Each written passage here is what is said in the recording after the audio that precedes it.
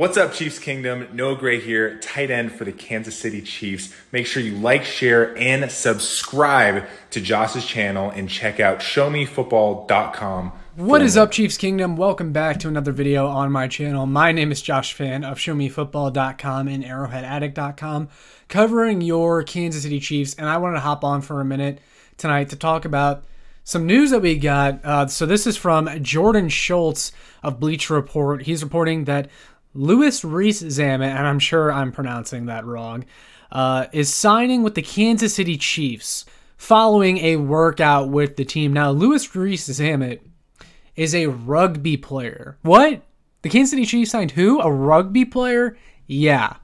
So Rees-Zammit comes from the NFL Player Pathway Program, which gives guys like Rees-Zammit a shot to try and work their way in the NFL from different countries and different sports. Rees-Zammit reportedly runs a 4.3 40-yard dash and had been training for the past few weeks doing football stuff with this player pathway program. He had fielded interest from several other teams, but the Kansas City Chiefs jump on signing him. Jordan Schultz of Bleacher Report also reported that with the new kickoff rule being implemented, which if you guys missed that, the NFL approved a new kickoff rule. If you watched the XFL and the kickoff that they did in that league, that's pretty much what the NFL is adopting.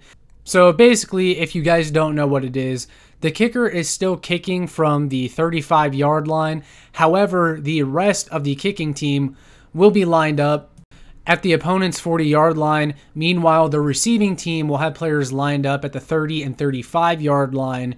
So instead of guys running full speed at each other on kickoffs, this will improve player safety while still allowing teams to strategize and find new ways to get big kick returns. And the other thing with this rule is there's no more fair catches, meaning that we're going to see a lot more returns instead of boring kicking through the back of the end zone or players fair catching and then heading to a commercial break. And so it makes sense why the Kansas City Chiefs would take a flyer on a rugby player, because in rugby, you have to be able to break tackles. And with this new kickoff format, you're going to have to be able to break tackles and you're going to be able to try a bunch of different things. We know that Louis Rees-Zammit has that rugby background and is a very physical guy. So I definitely think we will see the Kansas City Chiefs try some things there. Otherwise, Rees-Zammit projects to be a wide receiver running back hybrid. Now, something that I found interesting about this is Charles Goldman. Now, something else that I found interesting about this pickup, Charles Goldman, who, if you guys don't know, covers the Chiefs on Twitter, writes for A to Z Sports. He put out a tweet saying, "Interesting listening to the new Chiefs OW, Louis Rees-Zammit, talk about his transition from rugby to the NFL. He says he's not used to running full speed and trying to stop on a dime." So when I read that, I thought to myself, okay, so this is a guy that really does not know how to run routes at all.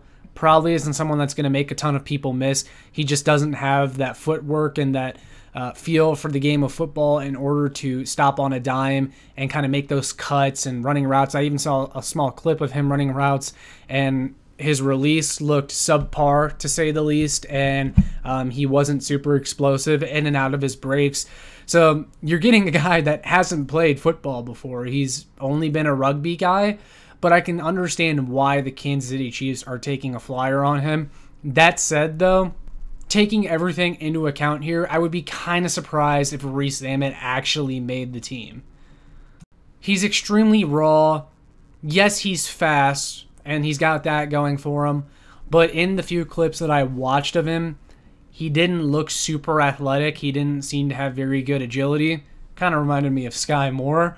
But, hey, you know, with the Chiefs receiver room as it currently stands, you never know. And it seems like Rees-Zammit maybe has a better opportunity to make this team because he's not being brought in just to be a receiver. This is someone that maybe could take advantage of those new kickoff rules and maybe just be a specialist. And hey, if he can do that, good for him. And I would like to see that work out.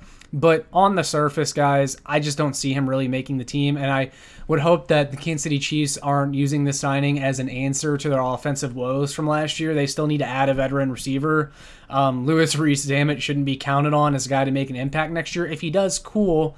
But this is a flyer guy. This is an upside guy. This is an upside play. But this isn't a guy that you bank on being a contributor next year, because I saw a lot of people talking about the signing on Twitter. I think some are confused as to what it means. It doesn't really mean all that much. It's just the Kansas City Chiefs taking a shot on a player with upside who's coming from a rugby background and could potentially help them out with this new kickoff format being implemented.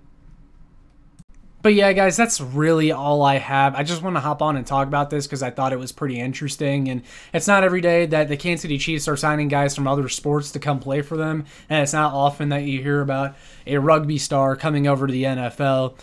But those are my 2 cents on this move that the Kansas City Chiefs have made. I want to hear from you guys down in the comments below what you think of this signing. Do you think Louis Rees-Zammit will ever do anything? Would love to hear your guys' thoughts, but with all that being said, make sure you like, share, and subscribe so more Chiefs fans can find this. And make sure you check out my work on showmefootball.com and arrowheadaddict.com for more. I'll see you all in the next one. Go Chiefs!